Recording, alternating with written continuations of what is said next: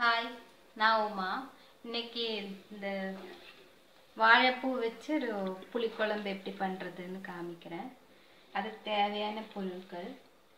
நான் இந்த வாழைப்பூ க்ளீன் பண்ணிட்டு இதில் பஜ்ஜி மாதிரி பண்ணி குழம்புக்குள்ளே போடுறேன். அதுக்கு நான் இதில் 2 கரண்டி கடலமாவு, 1 கரண்டி அரிசி மாவு எடுத்து வச்சுருக்கிறேன். இதில் தேவையான அளவு உப்பு, பஜ்ஜிக்கு மாவு எப்படி கலக்கிறோமோ அந்த மாதிரி கலக்கிடலாம்.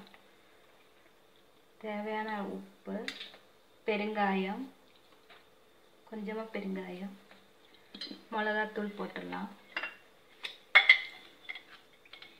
காரத்தை அந்த மாதிரி போட்டுக்கலாம். குழம்பு காரம் இருக்கிறதுனால கொஞ்சம் மாதிரி போட்டால் போதும்.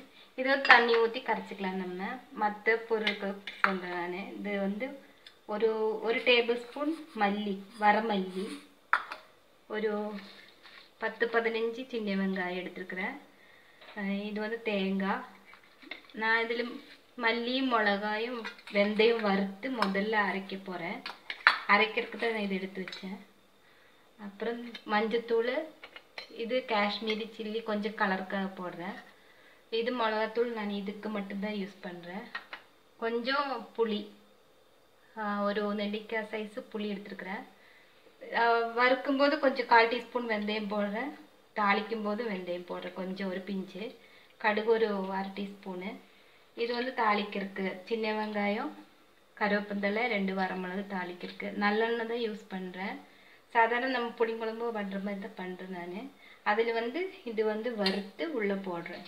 ஆனால் அது ரொம்ப டேஸ்ட்டாக இருக்குங்க. பண்ணி எனக்கு ஒருத்தர் கொடுத்தாங்க, நான் அதை ட்ரை பண்ணி நல்லா வந்துச்சு. அதனால தான் உங்கள் கூட ஷேர் பண்ணுறேன்.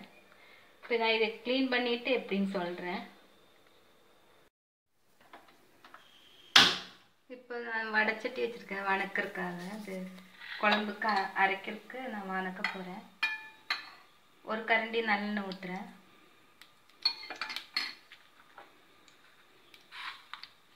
மிளகா, மல்லியும் போட்டுடலாம். ஒரு 1/4 டீஸ்பூன் வெந்தயத்தை போடுறேன். முதல்ல இது வணக்கிட்டு கொஞ்சம் பவுடர் மாதிரி பண்ணிட்டு அப்புறம் நான் தேங்காய் வெங்காயம் வணக்கி அரைக்க போகிறேன்.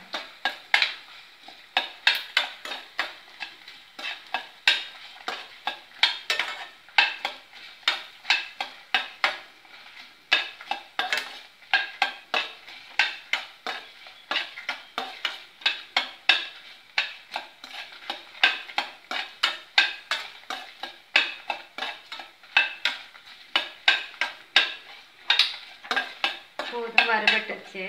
இது மாற்றிடலாம்.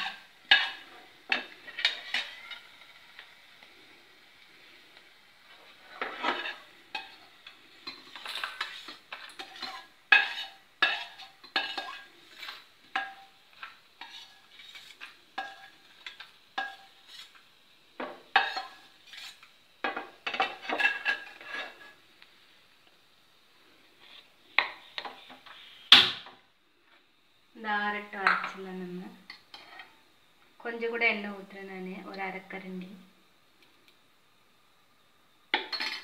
வெங்காயத்தை போட்டு, நான் வெங்காயம் பெருசாக இருக்குங்காட்டி 2 பண்ணிட்டேன். 10-15 வெங்காயம் எடுத்துருக்கேன் நான்.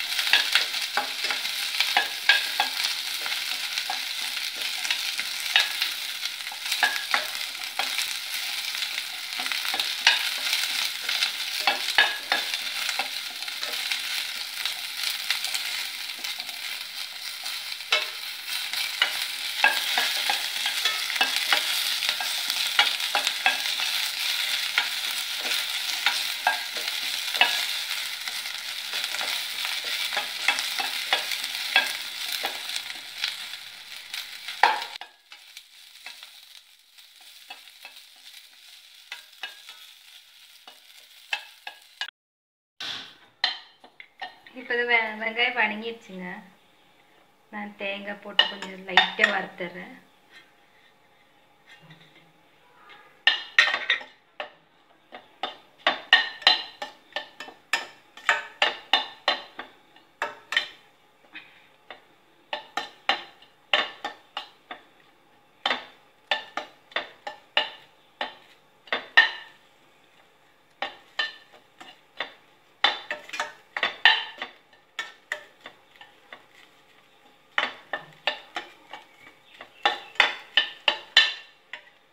இதில் 1/2 டீஸ்பூன் மஞ்சள் போடுறேன்.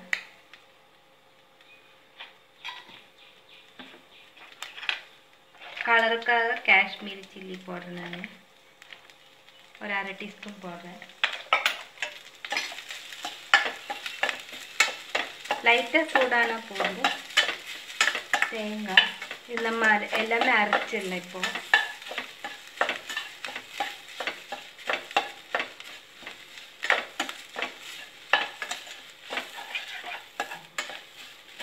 இந்த ஆறட்டும். நான் ஆஃப் பண்ணுறேன். இதில் அரைச்சிட்டு வந்து எப்படின்னு காமிக்கிறேன். நான் அரைச்சிட்டேங்க, நைஸாக அரைச்சிட்டேன். இந்த மசாலா இதுக்குள்ளே போட்டுடலாம். புளிக்குழம்புக்கு புளி ஊற்றிடலாம்.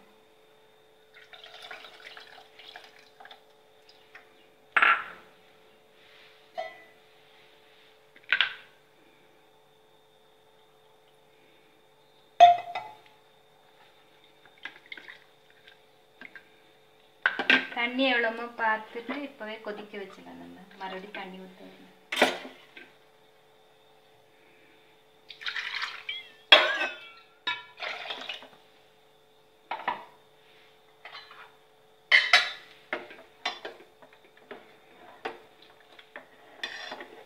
இந்த வாழைப்பூ வறுத்து போடும்போது கொஞ்சம் திக்காயிடும். அதனால கொஞ்சம் தண்ணியாட்ட வச்சிருங்க.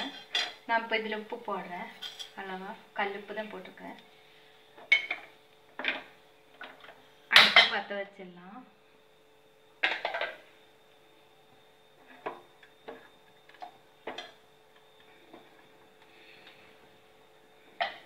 இது நல்லா கொதிச்சுட்டு இருக்கட்டும். அதுக்குள்ளே நம்ம வாழைப்பூ வந்து வறுத்துடலாம். நான் வந்து பஜ்ஜி மாவு கரைச்சி வச்சுட்டேன். இந்த பேனில் எண்ணெய் ஊற்றிடலாம்.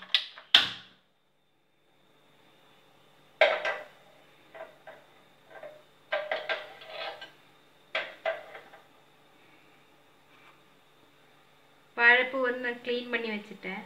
நல்லா க்ளீன் ஆயிடுச்சு. இப்போ இதில் எண்ணெய் ஊற்றிடுறேன். ஒரு 1/4 லிட்டர் பக்கம் ஊற்றிடலாம். ரீஃபைண்ட் ஆயில் தான் ஊற்றுறேன் நான்.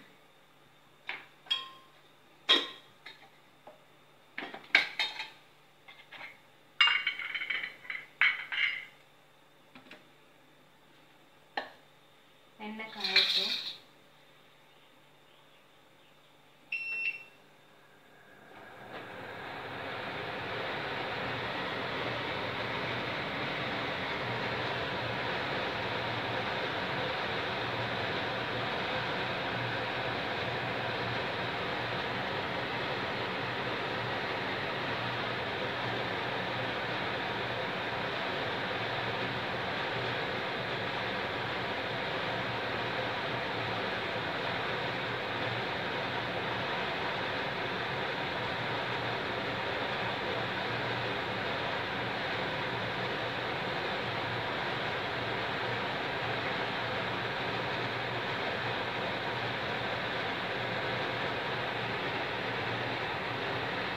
இப்போ எண்ணெய் காஞ்சிருச்சு. நான் ஒன்றா போடுறேன்.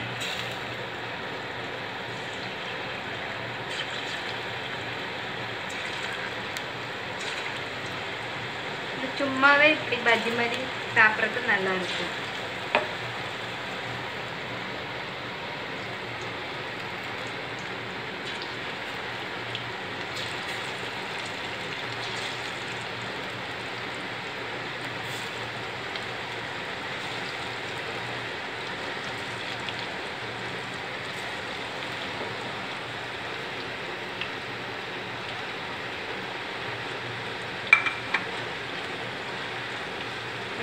கிறிஸ்பாக ஆகட்டும்.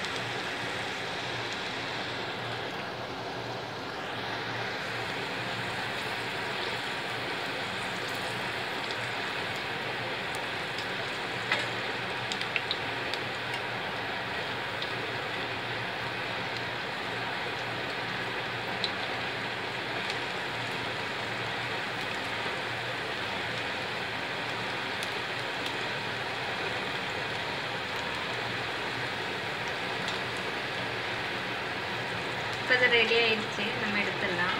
இதே மாதிரி நான் கொஞ்சம் கூட பண்ணிட்டு உங்களுக்கு அதில் பார்த்து போட்டுக்கலாம். எவ்வளோ வேணுமோ அவ்வளோ பார்த்து போட்டுக்கலாம். சும்மா சாப்பிடலாம். இப்படி நல்லாயிருக்கும். எப்படி பண்ணுறதுன்னு நான் காமிக்கிறேன்.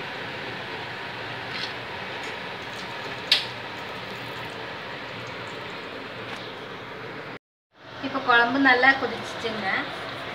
நல்ல மணம் வருது. இங்கே நல்ல ஸ்மெல் வருது. இதில் இது போட்டுடலாங்க. இந்த பஜ்ஜி பண்ணோம் இல்லைங்களா, பூவு அதை போட்டுடலாம்.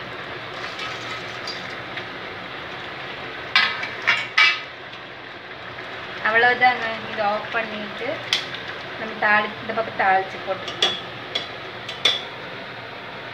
உப்பு காரம் செக் பண்ணிட்டேன். கரெக்டாக தான் இருந்தது.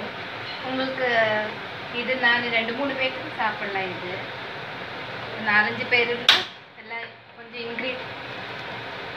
இன்க்ரீடியன்ஸ் எல்லாம் வந்து கொஞ்சம் எக்ஸ்ட்ரா போட்டுருங்க.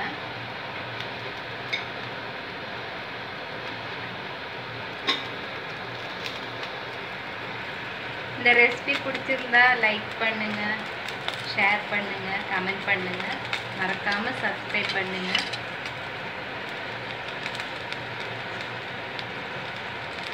இது கொஞ்சம் ஊறிச்சுன்னா சிக்கன் சாப்பிட்ற மாதிரியே இருக்கும். இது தெரியவே தெரியாது. பூன்னு சொன்னால் தான் தெரியும். பசங்களுக்குலாம் ரொம்ப பிடிச்சிருக்குது.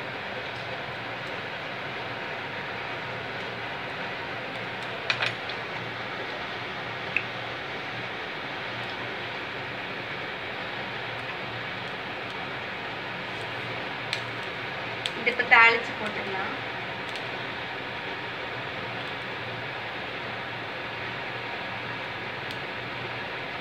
நான் இப்போ ஒரு கரண்டி எண்ணெய் ஊற்றினேன். நல்லெண்ணெய் தான் ஊற்றிருக்கிறேன். இப்போ 1/2 டீஸ்பூன் கடுகு போட்டுடலாம். கடுகு வெடிக்கட்டும்.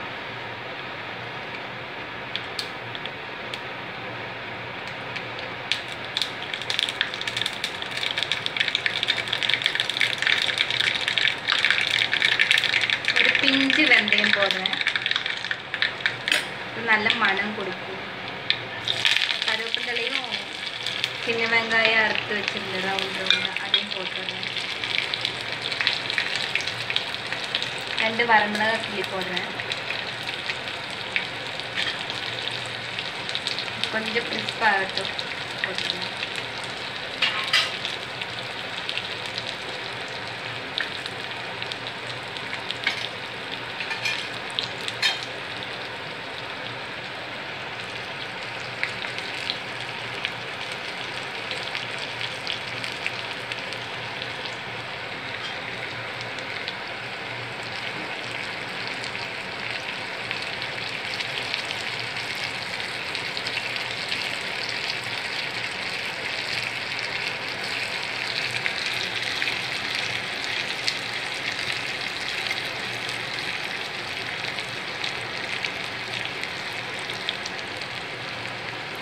இது ரெடி ஆயிடுச்சு. குழம்புல போட்டுடலாம்.